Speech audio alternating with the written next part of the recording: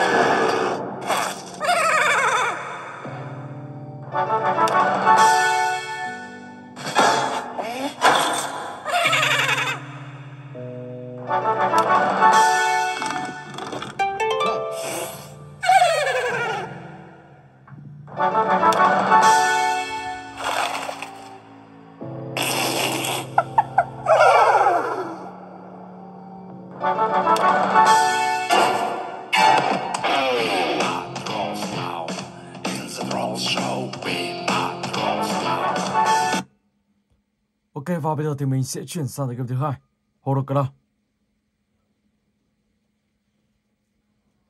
Và đây là một tựa game gã hề kinh dị. Các bạn hãy cùng mình tìm hiểu và khám phá nó nhé. Let's go.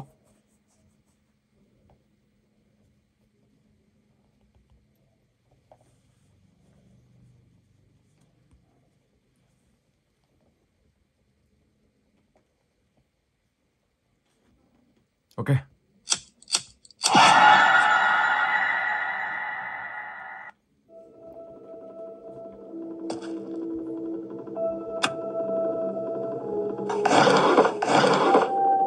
Một con dao.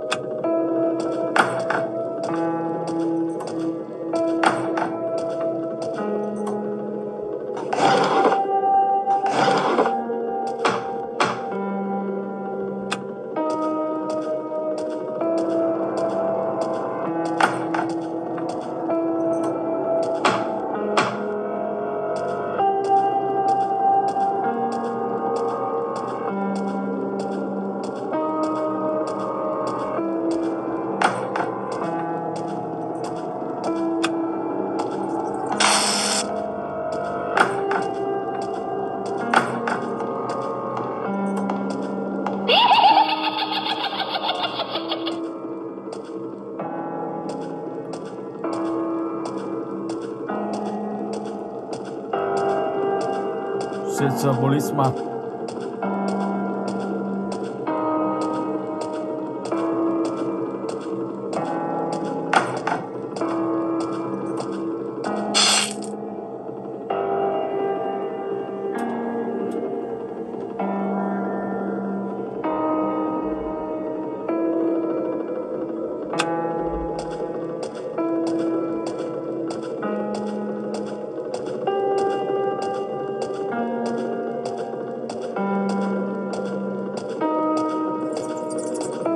Ở đây thì các bạn sẽ mở cửa thư viện. Ok, let's go.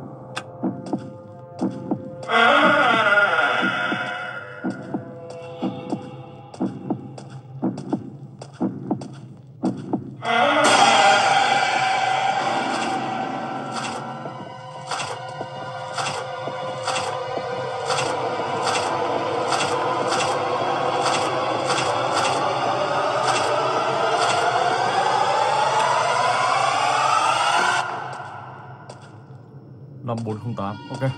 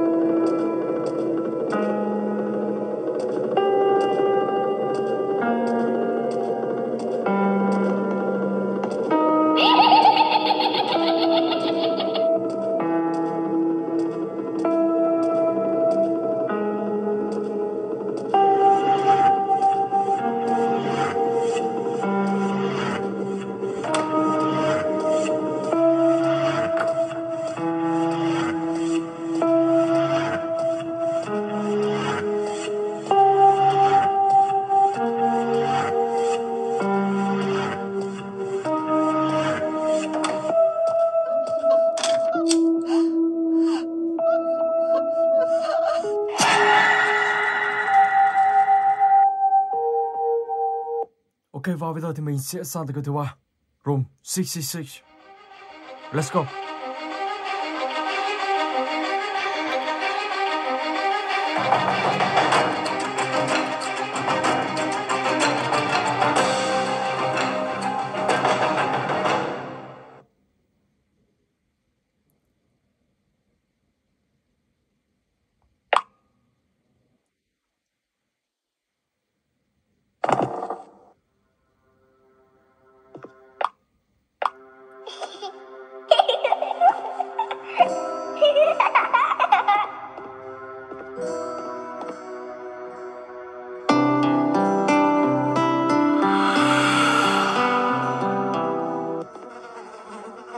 Ở đây có một xác chết.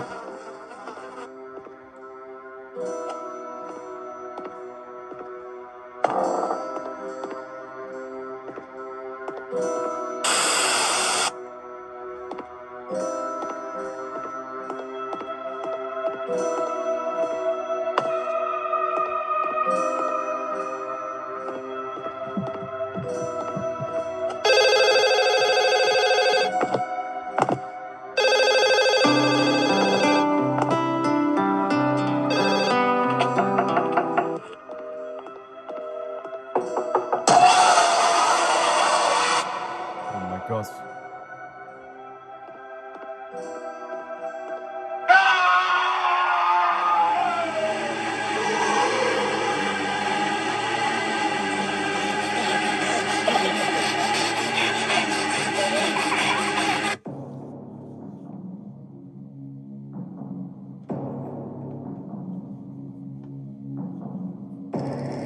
Okay.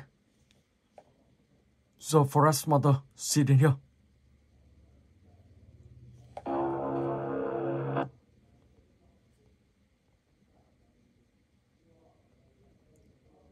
Pixely photographer.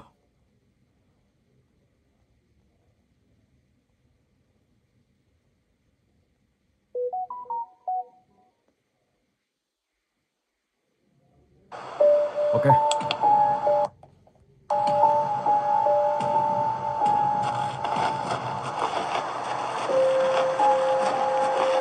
Full camera here.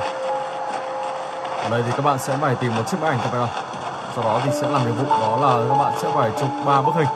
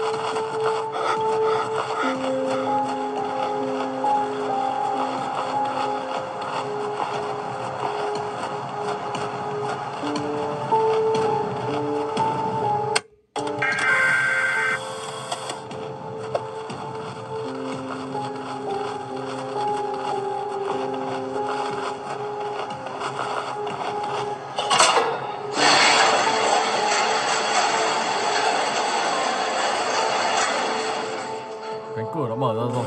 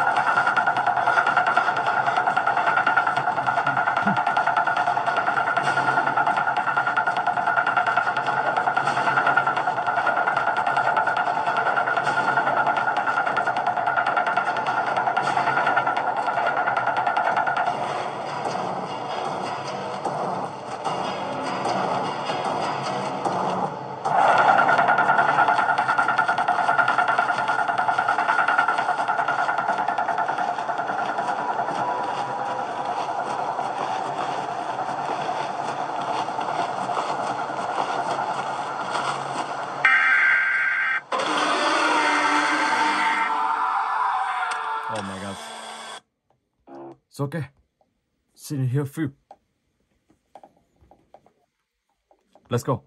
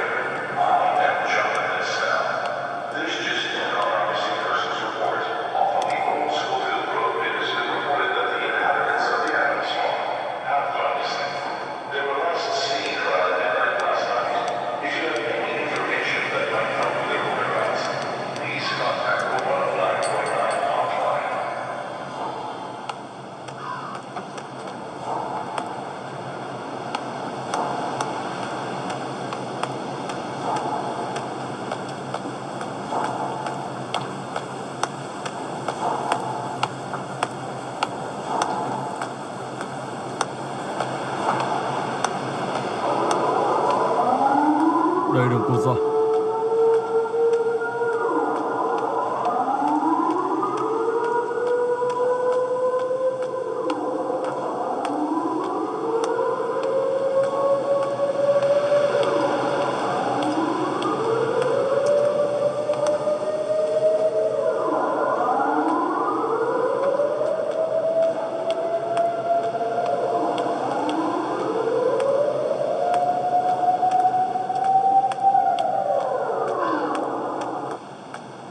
Ở đây khi gặp Siren mà ông ta phát hiện các bạn thì các bạn sẽ phi chiếc máy bay giấy này.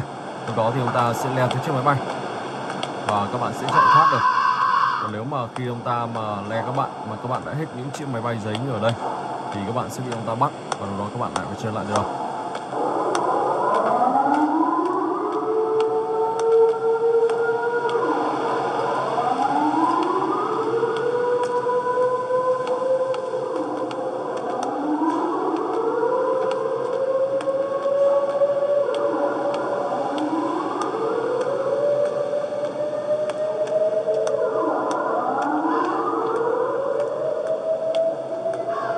Câu hỏi thứ hai. Fish.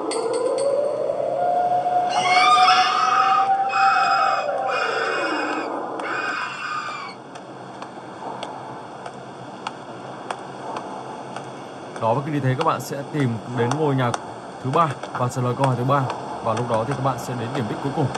Sau đó thì các bạn sẽ hoàn thành được phần 1 của tượng này. Ok, rồi. Và bây giờ thì mình sẽ chuyển sang tựa game thứ 6. Tựa game thứ 6 này thì các bạn sẽ phải lái một chiếc xe máy và đi một mình. Ở trên đường đi thì sẽ gặp tất cả những ma quỷ hay là những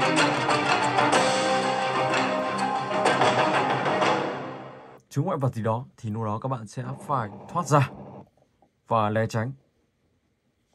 Ok, let's go. Bắt đầu đi nào.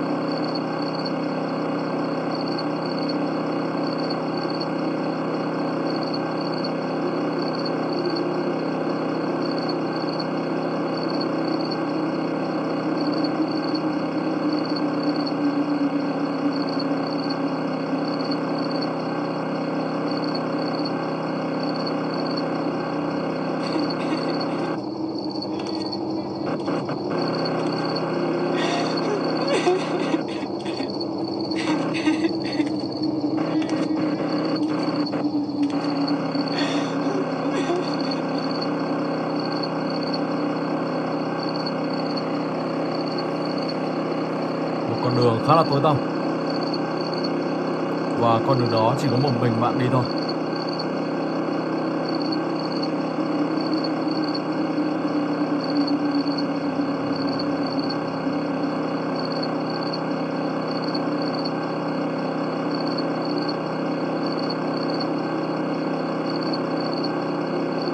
Và đây là đường ray để tàu đi.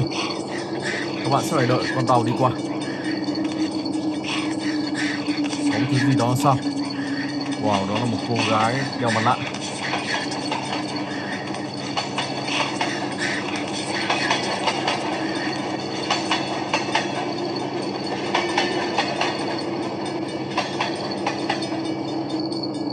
Trong khoang tàu thì toàn những cỗ vệt máu.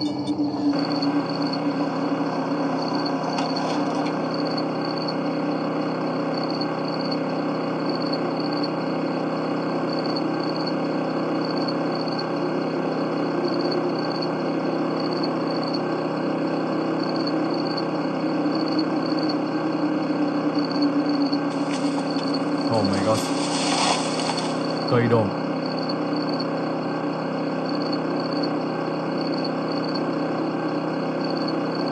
Wow, các bạn phải tránh những chiếc cây này, không là các bạn sẽ bị ngã này.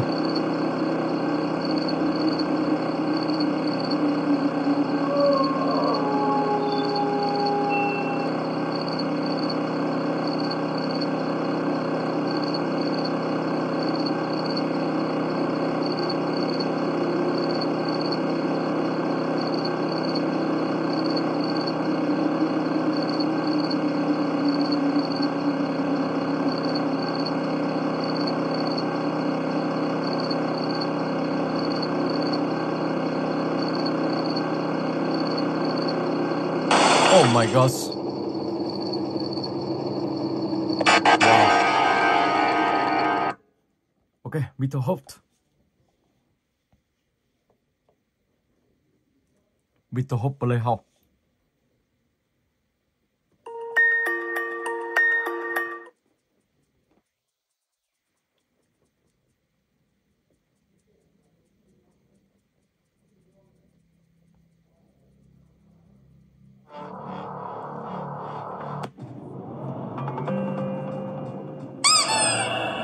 Toy makes noise. It's only rust. It's to here. Pattern. It's okay.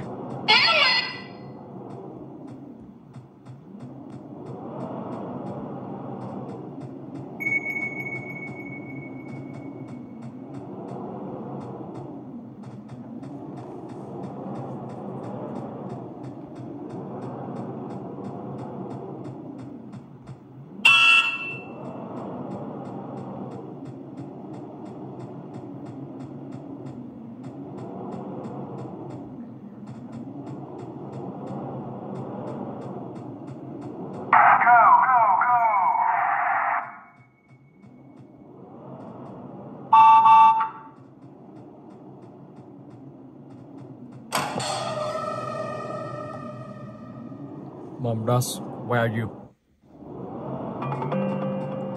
Go back to bed. Đó là các bạn sẽ phải quay trở về căn phòng của mình.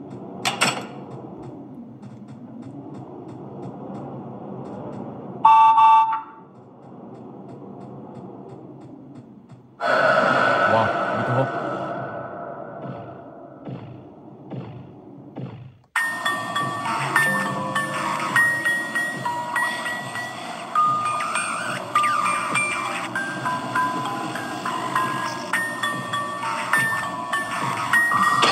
Oh my gosh. Wow, bị đẩy luôn.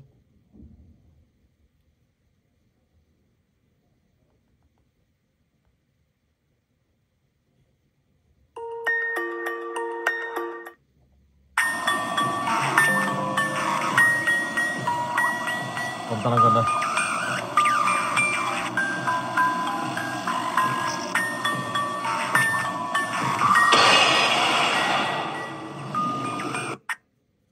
Wow, oh man. Ok, và bây giờ thì mình sẽ chuyển sang tới game thứ 8. Mr. Hopp Playhouse 2. 2 lần bị Mr. Hopp bắt. Wow.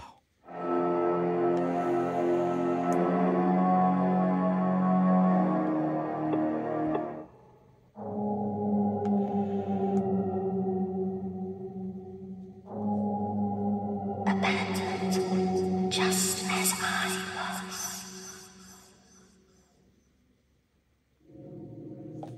Let's go.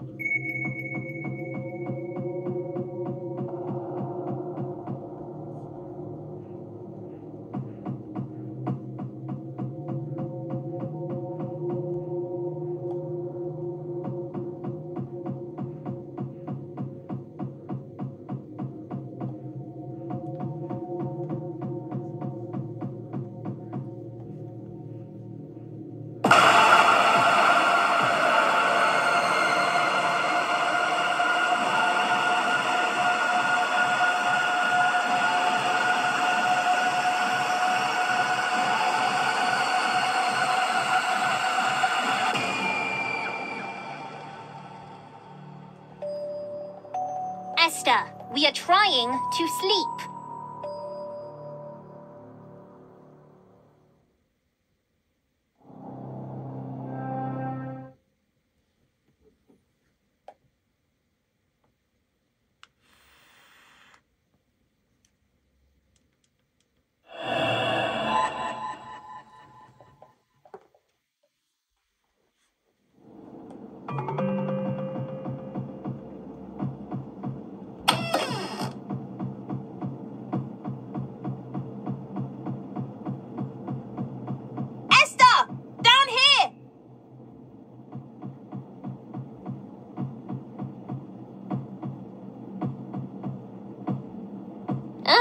Finally. Do you want to play hide and seek with us? That wouldn't be fair. You can see Esther's big head from anywhere. You are so funny, Molly.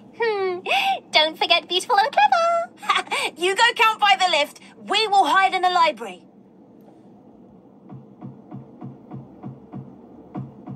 3, 2, 1. Coming! Ready or not? Mr. Hopp, you wait here.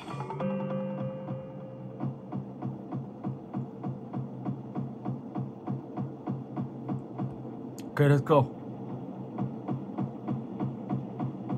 Oh, not fair!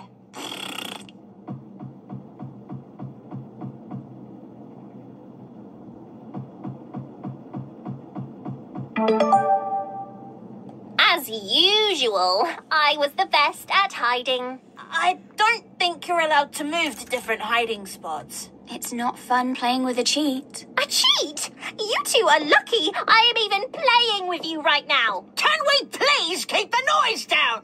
Don't you know this is a library? Yes, Miss Beverly. Awful children.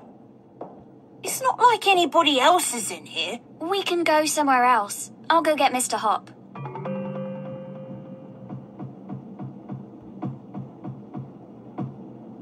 Oopsie, I must have left you too close to the edge.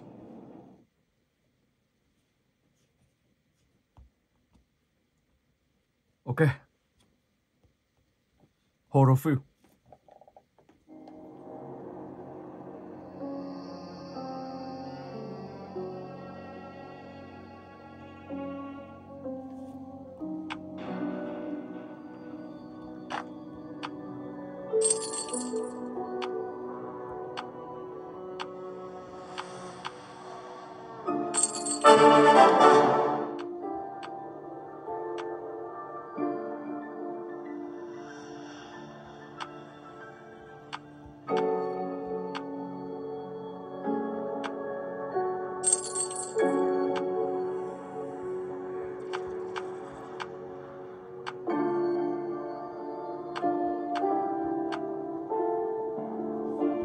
Start game.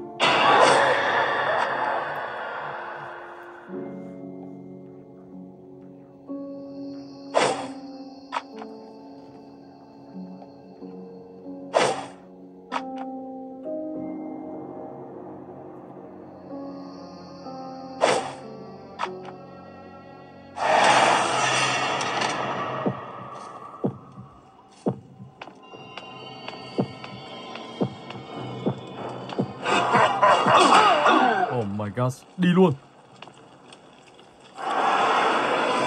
Mình bị giam vào trong đấy rồi. Help me.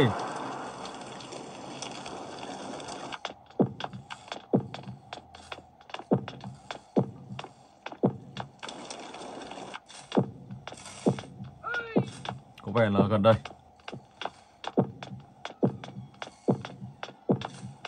Hôm nay chúng bị gặp rồi.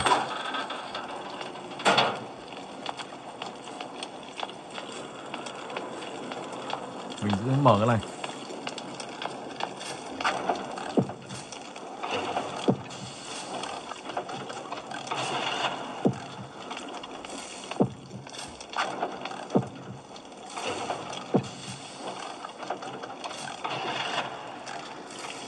Hiện tại thì chưa mở được cái nào. Tất cả là các bạn sẽ phải mở 5 cái máy này.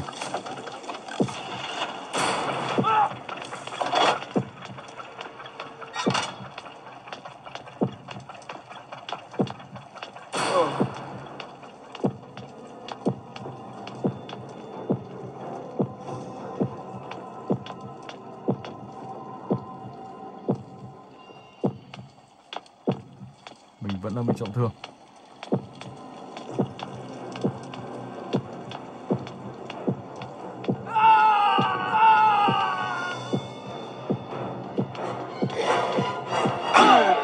Oh my god.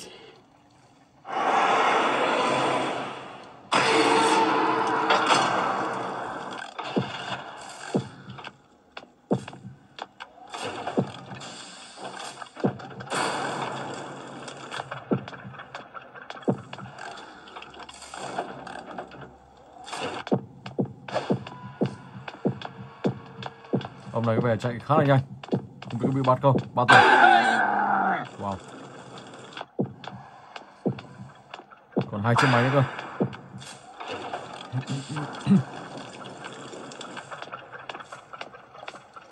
Không biết lần này thắng hay thua đây. Còn 1 chiếc máy nữa.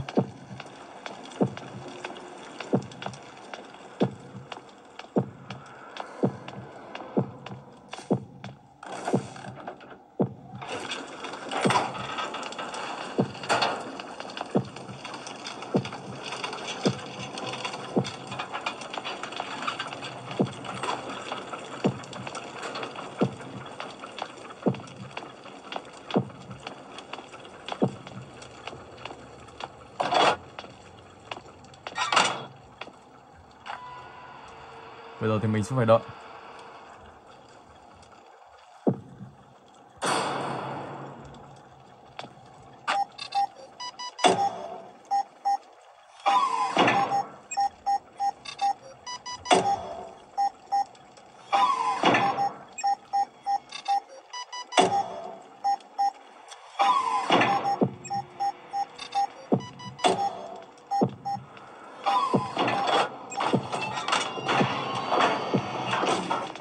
Ok, đã thành công.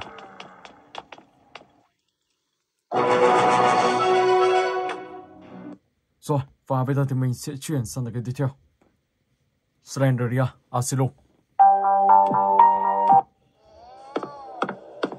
Và ở từ game này các bạn sẽ phải tìm tất cả là 8 tờ giấy được gắn trong đây như kiểu là một bệnh viện, gắn vào những bức tường hay là những cánh tủ gì đó.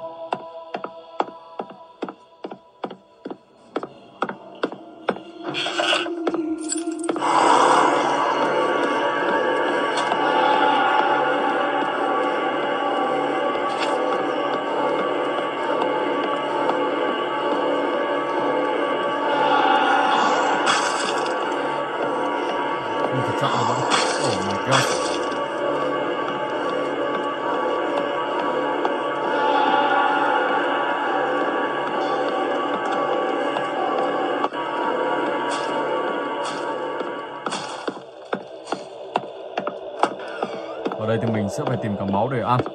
Sao hết máu rồi?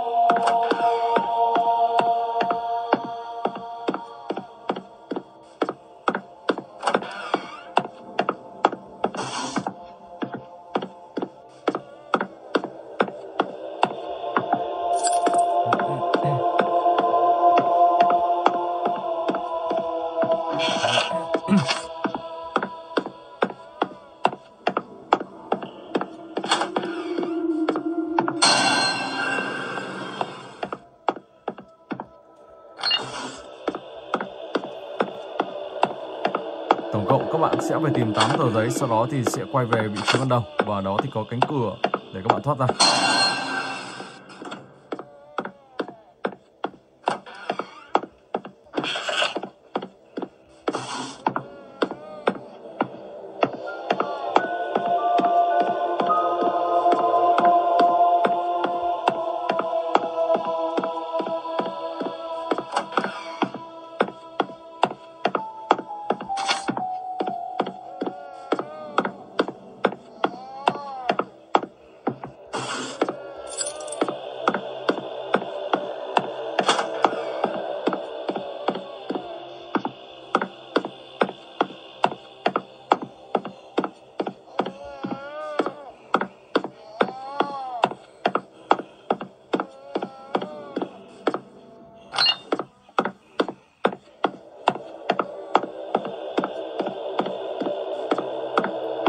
ta đang gần gần ở đây. Rồi sau đó thì mình sẽ vào dãy bên trong.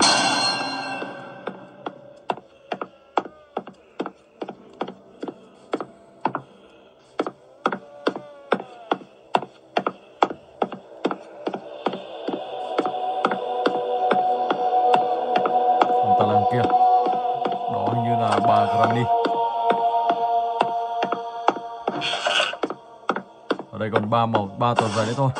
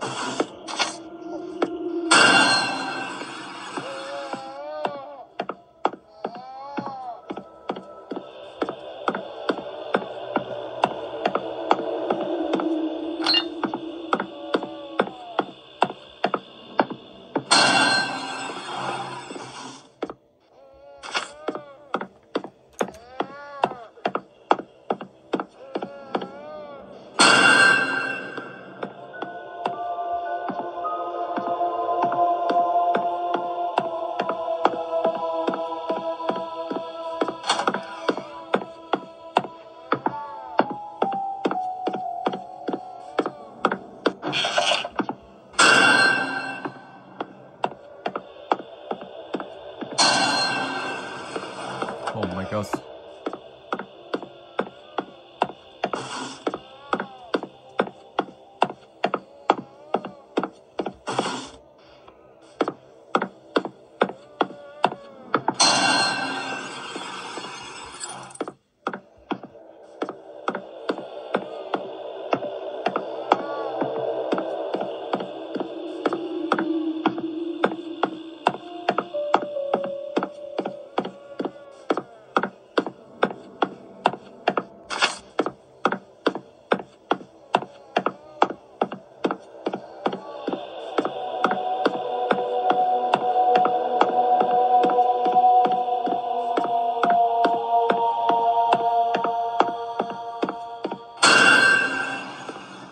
Oh man.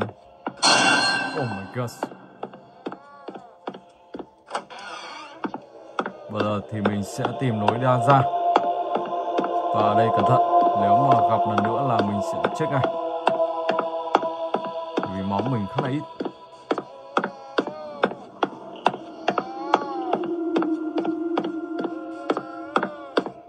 Ok, đã thành công.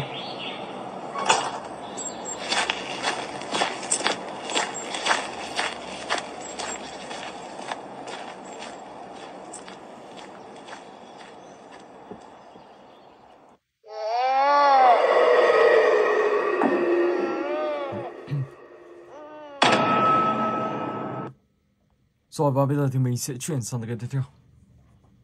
Slendrina, The Cellar 2.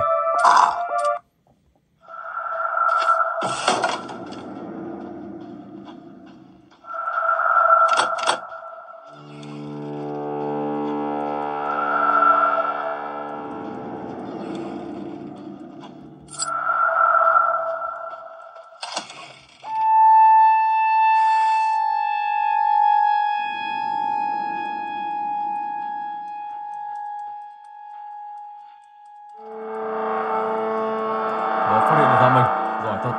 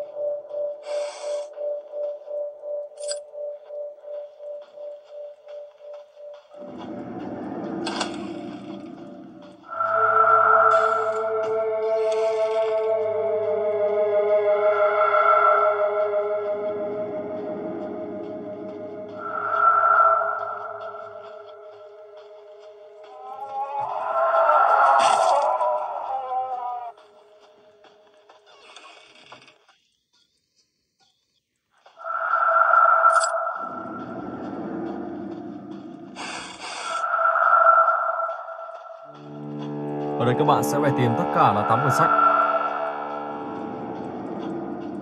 Và đây là tựa game khó hơn những tựa game mà như vừa rồi. Tựa game này thì có đứa con của Granny, bà Granny và bà Slendrina.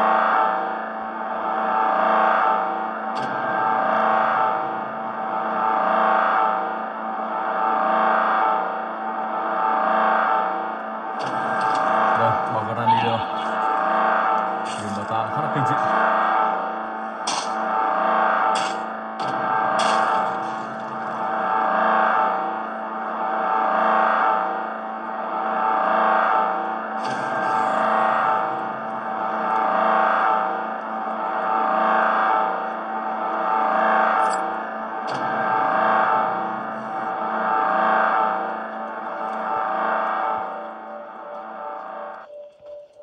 Đó, các bạn cứ đi xung quanh và tìm kiếm tất cả 8 cuốn sách. Lúc đó thì các bạn sẽ quay về vị trí ban đầu và tàu thoát khỏi nơi này. Ok. Rồi, và bây giờ thì mình sẽ chuyển sang tựa game cuối cùng. Hunter Home.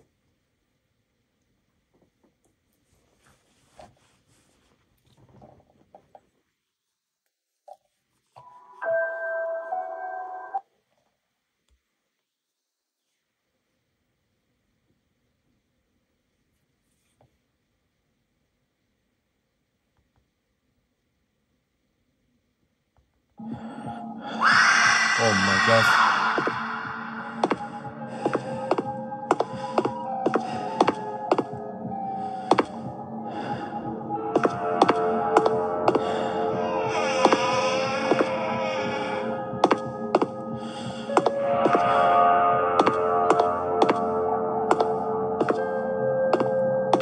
Trước mắt thì mình sẽ mở cánh cửa kia xem có gì không.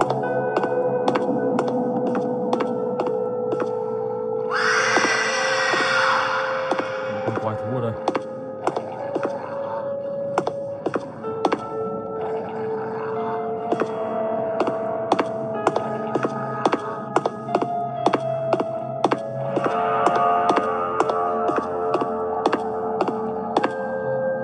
Ở đây các bạn sẽ phải tìm một chiếc chìa khóa.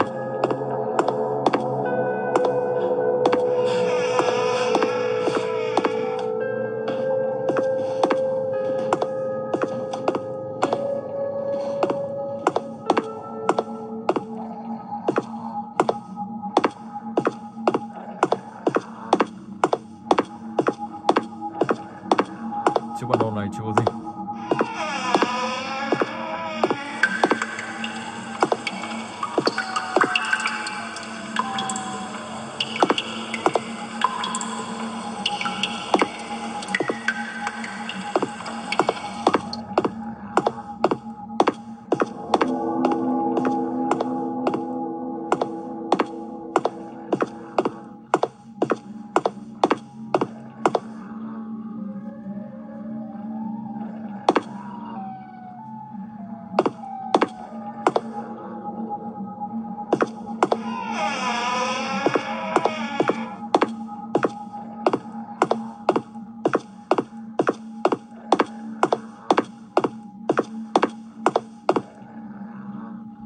Đây rồi. Nhưng thử đi sâu trong này xem có gì không.